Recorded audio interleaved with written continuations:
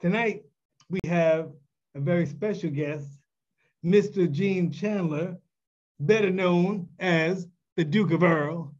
That record, the Duke of Earl, was recorded in 1962, 6 decades ago. Went straight to #1 on all charts. He went on to record other big songs, Groovy Situation, and Nothing Can Stop Me. But I'm gonna let him tell his own story right now. So please welcome Mr. Gene Chandler. What's up, Gene? Everything's good. Everything's good. All right. So let's start off at the very beginning with the Duke of Earl. So how did that come about? You were in a recording studio with some guys doing Duke, whatever. Just walk us through that process. No, I had, actually I was in the service. I came home, I think it was April 1960, and the group had notified me prior to coming home that they had secured a recording contract, and they asked them to wait until I got there because I was their real lead singer, and that I would be home in about 2 months. They didn't want to wait, but they did. And I got there and they heard me and they accepted me. And we began to rehearse to do a record. So we were actually just opening up our throats to begin our rehearsals. And we were saying, do, do, do, D-O, D-O, do, do, do, do, do, going up the scales. And they began to put like a beat to do, do, do, do, do, do, do, do, do. And I began to put some lyrics, and I said to fellas, we can't put a record out called Doo Doo. We have to put, we got to change this. This is our rehearsal chant, okay? In any event, we ended up, I don't know why, I just started saying Duke. And they continued to do the background going up the scales, and I began to put lyrics to it. There were a few suggestions. We went around the corner to our manager's house. She stayed about a block and a half from me, and sung the song for her. She asked, could she put one line in there? And my shoulders kind of went up because this was the first song I ever put together, And so the line she gave me, though, was a great line, and I couldn't turn it down. Miss Bernice Williams. And I use Earl in the song because there's no such thing as a Duke of Earl, but there's an Earl of something and a Duke of something. But what did I know? I wasn't from England, I'm 20 years old. But it sounded good. That was the main thing. The line she put in was, we'll walk through my dukedom, and paradise we will share. And as I heard it and sung it, it sounded good. So I had to accept it. It fit right in with the song. So it was Bernice Williams, Earl Edward, and myself. And that's the way we put together the Duke of Earl. And of course, later on, as we began to go with the other songs, one of the songs was called Night Owl. Night Owl was the song chosen by the people who were going to promote and run with our records. They turned down the Duke. VJ Record had made an investment to buy the publishing on Night Owl, and they wanted to hear what it sounded like. When they heard it, they said, well, who owns that? And they said, well, nobody. They turned it down. And they said, well, can we buy it? Well, the problem is I was the lead singer on all of the songs that we did in the session. And this was our first, well, not necessarily our first record, but our second one going out across the country was the Night Owl record. It began to go up the charts. So everybody was all excited about that. Meanwhile, I had to make a decision whether I was going to go with the Duke of Earl with VJ Records or stay with the group with Night Owl. I decided, because I always wanted to be a singer act, I decided to go with the Duke of Earl, which I wrote. If not, somebody else would have had their name on the Duke of Earl. And I went with it, and of course, the rest is history. It turned out to be a smash record for me. Yeah. What is it about the song that is still popular even today? Everyone has heard that song. They know it. People told me, "Oh, I know that song," and they started singing it. What is it? Why is it still so popular? Well, I think it's probably the Duke being repetitive over and over because the children love that. I had a little girl. I was in Pamunkey, Maryland, I think it was, and I was at a place called Lamont's, and a little girl came up to me before the show with her father. She was about 5 years old. Well, she was 5, as a matter of fact, as I can remember. This is probably about, maybe 14 years ago. And she asked for an autograph. I gave her the autograph and everything, and I turned to leave after saying goodbye. Her father said, "Can I ask you one more thing?" I said, "Sure." He said, "My daughter want to go on the stage and sing Duke of Earl with you." So I said, "Are you kidding?" And so I looked at her, I say, "Well, what part do you know?" And she say, "All of it." I say, "All of it?" I said, "Well, okay." Anyway, make a long story short, I decided I would let her come up on the stage. They say you're not supposed to follow children because that's a bad thing to do because they're gonna get theirs, okay? In any event, Duke was the closing number. And so I thought I would let her sing it at that time, and then I would sing it behind her. So when that time came, I explained to the audience the little girl wanted to sing the Duke of Earl, so we was gonna let her sing. Well, the cape was too big for her, okay, so we couldn't put the cape on her. We gave her the cane, gave her the mic, and put the top hat on her.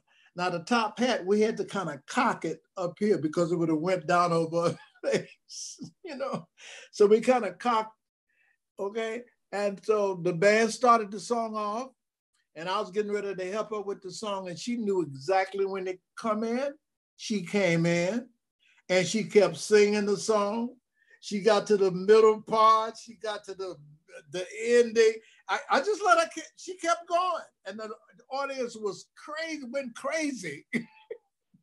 Wow. And she ended the song. Now, she couldn't do the act that I do, the walking and the turning and all that. But she sung the entire song. And of course, that was it. I was not going to try to follow her. Okay. But she brought the house down, But anyway, I said that to say how I found out later on through different shows and meet and greets with parents, and they brought their kids and what have you, how the kids love to say Duke, Duke, Duke of Earl, And so I guess the repetitive pronouncing of the Duke, Duke, Duke of Earl is what kind of get to the kids, and I think that's what they like most. Yeah. So now you co-wrote the song and you performed it as well. So did you get royalties as the writer of the song and performing? Oh, of course, yeah. And I gave Bernice a piece for the line she put in, and I gave Earlette was a piece at the time. Well, I'm not a selfish guy. I mean, I thought that they lent something to it, and she did put that line in there, and I thought it was a hell of a line.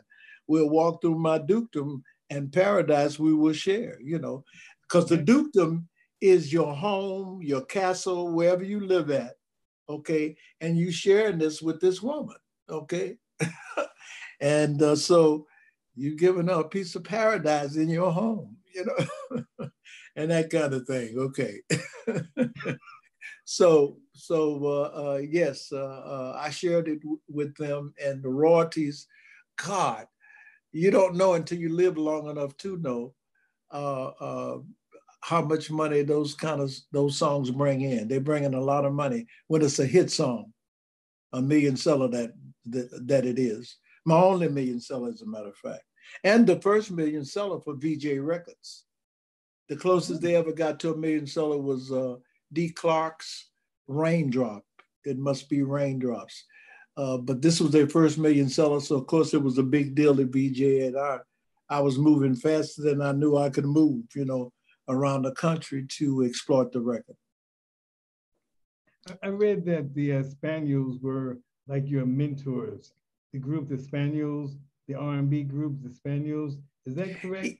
Yeah, I went to Inglewood High School in Chicago, and I love Pookie Hudson, the way he sing, and we used to sneak and sing in the hallways and the bathrooms and everything at school, because in the bathroom you had that echo,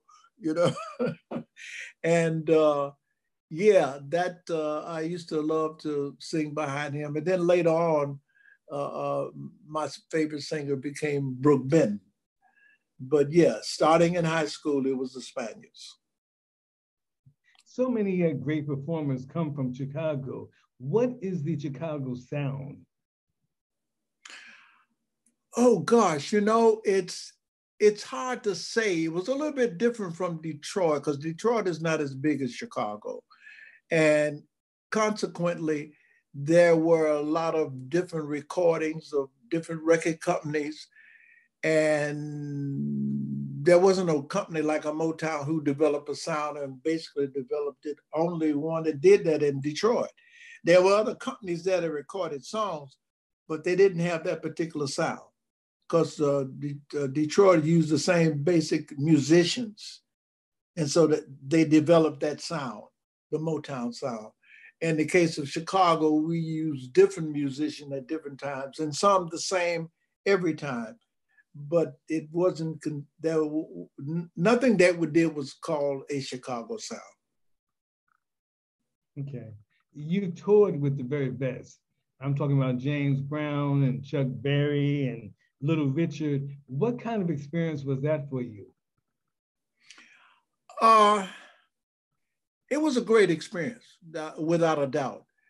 I didn't necessarily remember how great it was, because I was too full of myself.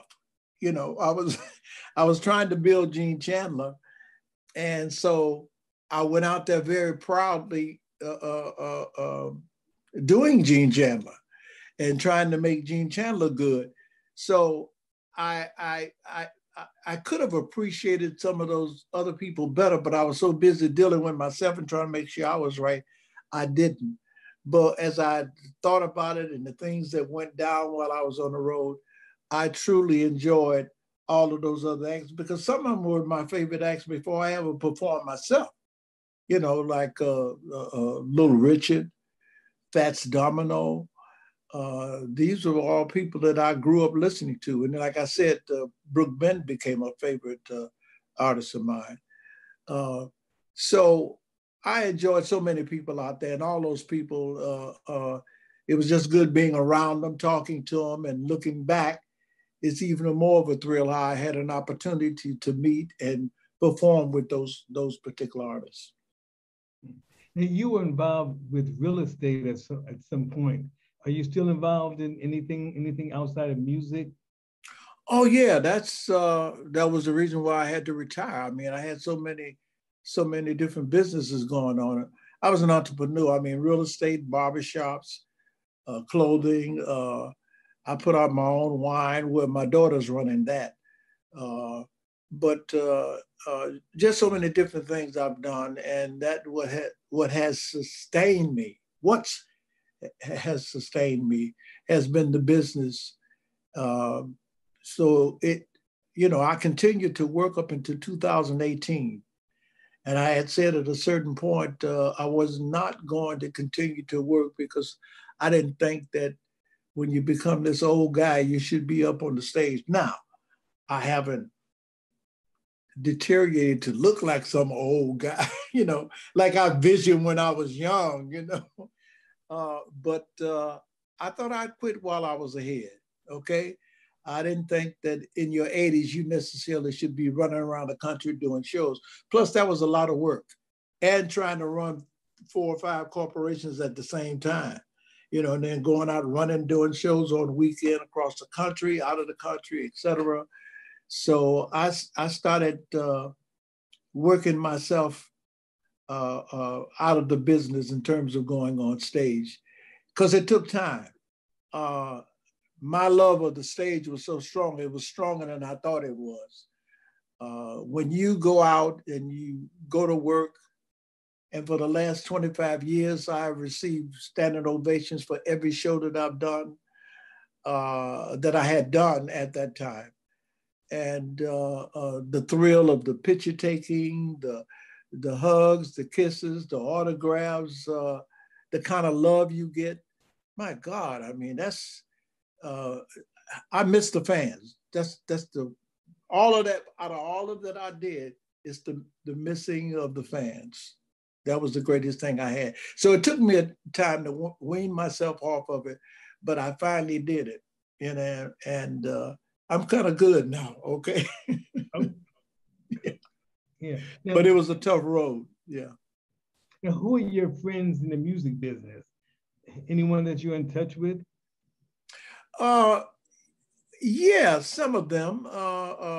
Every now and then I'll see them, or I'll get a call, or sometime on holidays.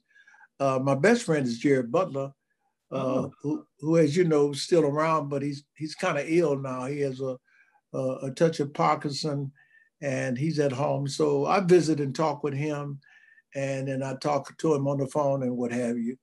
But I guess I had a lot of friends. Charlie of the Drifters, Charlie Thomas, the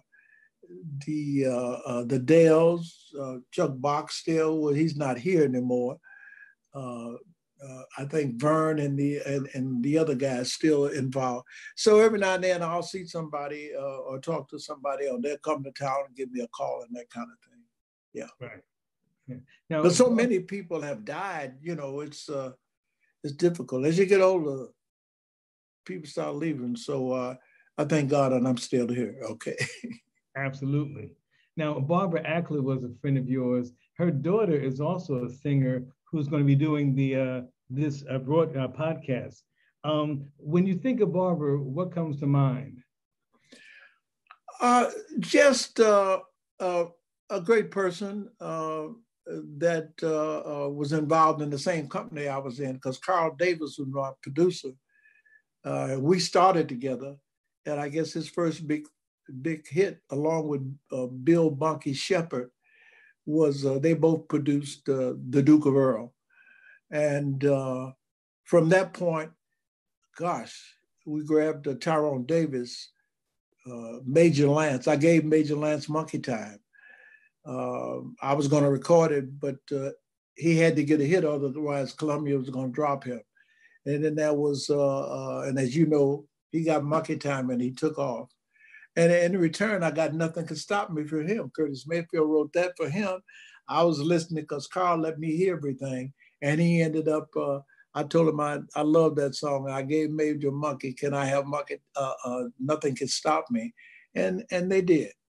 But Barbara was writing with Eugene Record. And she was doing some answering on the phone up at Brunswick. They couldn't come up with a hit for her, and her contract was going to be dropped. And I told her, I don't think so, because I'm going to do a duet with a female. I'm choosing you. So while we were doing the album for Barbara Ackler and Gene Chandler, Eugene Record came up with Love Makes a Woman. And the company heard it, and they said yes. And the next thing you know, they recorded Barbara, and she got a hit off of Love Makes a Woman. So we were great friends, and just had a lot of fun in the business, living in Chicago and going on the road. I took them all out for a show, the Shylights, Barbara Ackler, Tyrone Davis. It was all the people from Carl Davis's stable. And I was the starter. And so I took out a tour and took all the acts out. I tried to do like a Motown thing, you know, all the acts in the stable that we were with. We were on different labels, but we were all under Carl's tutelages. And so we went out there and just had a ball and packed them in. We worked with the disc jockeys on a 60-40 thing. It was no guarantee. And we packed the places we went, Houston Coliseum and all of those places. And we had a good time. And it allowed the acts to be exposed to a lot of places they wouldn't have ordinarily been exposed to. So when they came up with the records, the jocks already knew them, and bang, Barbara Atkins' record took off. Shy-Lights' Have You Seen Her took off after that. Yeah, Barbara was a great friend of mine, and we had a great time out there. Now, as a producer, did you produce Backfield in Motion, or is that? Yeah, Mel and Tim. Wow, I never knew that. Yeah. I was cool. Gosh, I did Gotta Get Over the Hump with Semtech and Wally here in Chicago, Backfield in Motion. And I had went off on my own when I started the record company, and Gotta Get Over the Hump with Semtech and Wally. I was recording for Mercury Records, and I was producing myself at that time. That's where I recorded Groovy Situation. So Backfield in Motion was one of the labels with artists that I was producing. And they were out of St. Louis, Bamboo Records. And they were in the hole and lost a lot of money. They asked me to take over the company from who was running it at the time. I did. And I heard what they had in the can, and I heard this song Backfield in Motion. So we went in and produced it. I produced it with Bill Shepard and a guy named Carl Tarleton. You know, nobody ever heard of him before, and maybe since that time. But we produced. I was a primary producer, so we produced Backfield in Motion. Wow. Okay. All right. Now, we have a school on the west side of Chicago. What kind of advice would you give to any student who wants a career in music? Any advice you would give? Any suggestions? Any help? Well, I always promote education first. You know, I know there's a lot of youngsters who have gotten into the business early in the game, but I would hope that they continue their education while they're dealing with the music and get those degrees. But outside of that, if you believe in yourself and you have other people who believe in you, keep going. You know, I don't know it unless I heard them and then I could say, but if you truly believe that that's what you want to be, there's so many different things that you can do in life. So many doors are open for you to do other things in life, to be successful in life and in business, like I have been. But I think that it's paramount that you get yourself an education. Now, you were born Eugene Dixon. Where did Chandler come from? A favorite actor of mine on television and movies, well, basically movies and television, was Jeff Chandler. And I don't know why I liked that Chandler, but I did. See, I was signed on the contract with the Duquesnes under Eugene Dixon. So when I went on to be a single by myself, I just shortened the Eugene to Gene and took Chandler. Cool. Now, where did you grow up in Chicago? Because I know that the street is named after you. Is that correct? Well, yeah. Up until I was about 11 years old, I lived at the 46th place between South Park and Vincennes. South Park is now named King Drive. And of course, 47th Street was where the Regal Theater was at, 47 and King Drive, or South Park at the time. And that's where I grew up at. Now, when I moved from there, I went to Inglewood. And I ended up going to a grammar school there in Inglewood, and then I went from there to Inglewood High School. And it was 59th and Racine where they have my street sign at, which is a great day because I looked across the street. It's not there no more. My mother had bought a beauty shop for her sisters who had went to school for beauty culture. And she had a beauty shop built, and we lived in the back of it, okay? And of course, the beauty shop became successful with my two aunts.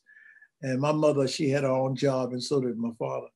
But that's how we moved to Inglewood and how things moved from us. And we moved from there to another place. And then we ended up going to live on the street at 59th and Lapland, not too far from where the street sign at. But mostly everything happened for me where we live there where we have the street sign. Got it, got it. Groovy situation. Let's go back. Story behind the music. Is there any interesting story about how you recorded that or when you recorded that one? No, except for that's when I went into the record business and I was producing all of those acts. I was producing acts from different companies, and the Bamboo Records, where I got the Backfield in Motion from, they had a group, a couple of guys who wrote, Lewis and I can't think of the other guy's name, who was some of the writers they had. And I heard this song as I was listening to all the songs that that the different people had written. And I heard Groovy Situation, and I thought that would be a great crossover record for me. There were people say that's not the kind of song for me, and I disagreed with them. And of course, that was my next million seller, was a Groovy Situation. Yeah, yeah. Now, earlier you mentioned VJ Records. A lot of folks don't know that that was a Black-owned record label in Chicago. What's the importance of that at that time? Well, VJ was like the Motown of Detroit. I mean, come on, they had the Spaniels, the Dales, they had, I think, was Della Reese ever on VJ, or Della Reese was with us later? But Jimmy Reed and blues, they had gospel, they had a jazz line. I can't think of the guy's name right now, but they had a catalog that you wouldn't believe of gospel, jazz, rhythm and blues, where most of the other companies, they ran with a certain thing, probably the rhythm and blues or the blues. But VJ had a catalog of a lot of acts. And so they were really into the business heavily. So I ended up going there after they heard the Duke of Earl, and that's how I got over to VJ. Got it. Yeah. What are your memories of Carl Davis? Returning to that name, what do you think of when you think of him, Carl Davis? Well, Carl, of course, is the first guy. He was the one that made the decision to wait till I came home from the service, even though they didn't want to. And then once I got there, he enjoyed what he heard from me, and he ended up, of course, allowing me to go back to the group and go from there. So my career started there. We had differences of agreement about different things. I ended up being the vice president of his company, Shy Sound Records. And the Shy Lights was over on Brunswick. Major Lance was on CBS, the OK label. There was Walter Jackson. Tyrone Davis was on Dakar, which was a Carl Davis label. So we started together. He had a lot of respect for a lot of my thoughts about music. And so we collaborated privately at his home when we would listen to different things. What should go with this group? What should go with that group, et cetera, et cetera. And that's how it went with Carl. And of course, I ended up leaving, going on my own to create my own thing, which was one of the best things I ever did, to go into business for myself. And that's how we ended up parting. Got it. Last question. How would you like to be remembered? How would you like the world to remember you years from now? Just how would you like to be remembered? Well, I don't, God, I talk about myself all the time. I was getting ready to say I don't necessarily like to talk about myself, but I do, I have to. Okay. Well, the benevolent things that I did. My career was my career. I've already stated that for the last 25 years of my career, I had a standing ovation on every show that I've done.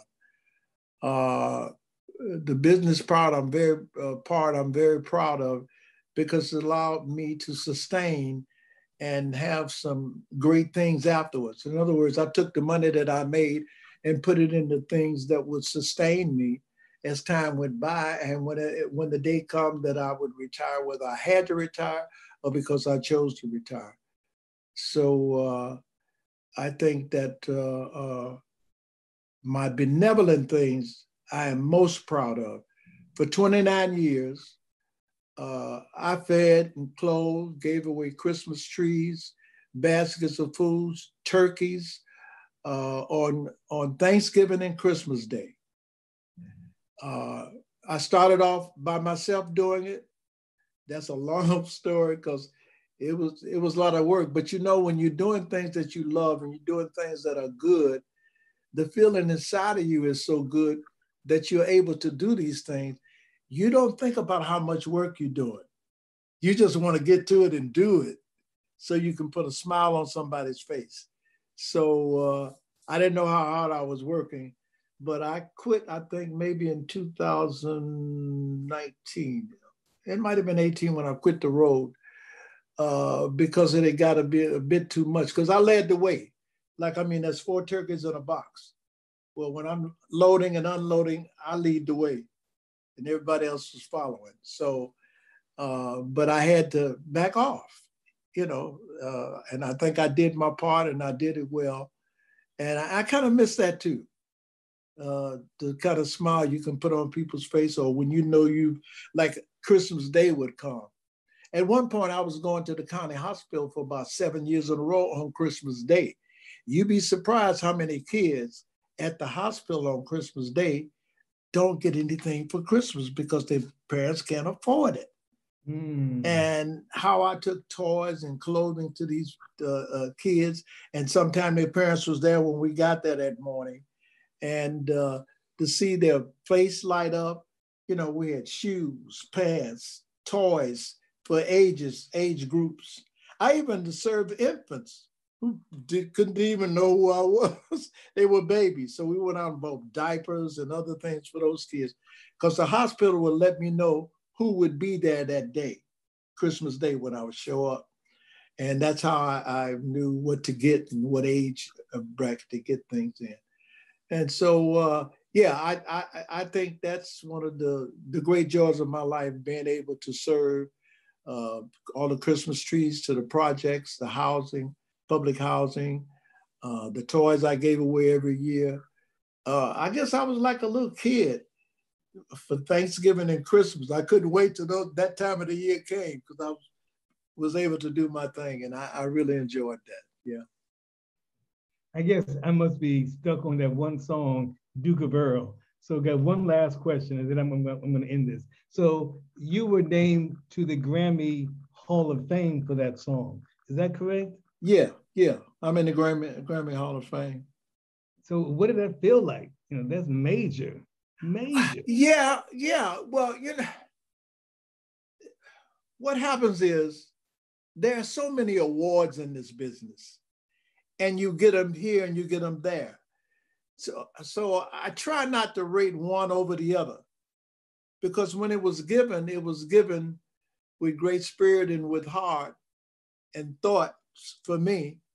And so I appreciate it just like I appreciate Grammy putting me into the, you know, to the Grammy Hall of Fame.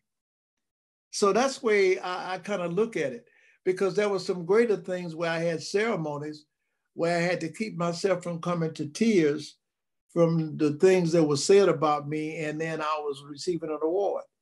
You know, like I was thrilled when the Chicago Defender in 2018 made me one of the top 50 businessmen in the Chicagoland area. And then they put my wine on every table at the banquet, you know. Okay.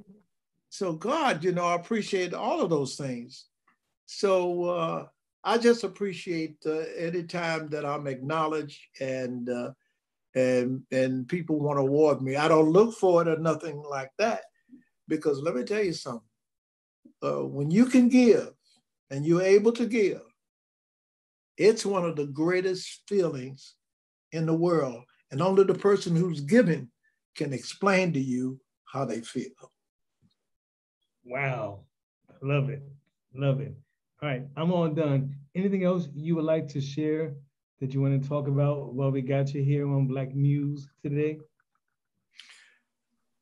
Black music will take care of itself. It changes, like it changed to hip hop, like it changed from jazz to rhythm and blues, rock and roll, and it's always going to change.